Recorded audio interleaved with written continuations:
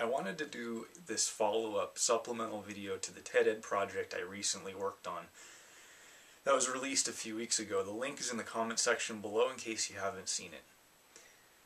But a question was repeatedly raised to me after it was released as to why it's necessary to consider such an abstract application, the link between the Rubik's Cube and music. And so I wanted to address that. And basically, it's not necessary.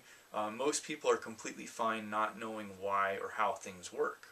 For instance, by trial and error, you can find that adding creamer to your coffee slows down the rate of cooling. You don't need to study thermodynamics to figure that out, but if you want to know why, then a physicist will tell you that the level of viscosity affects its rate of evaporation.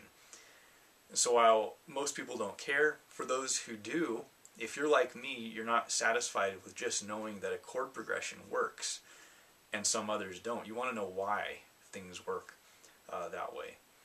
So the purpose of that TED-Ed video was really first to open people's minds up to the idea that everything is connected through mathematics, even seemingly unrelated topics like art and science.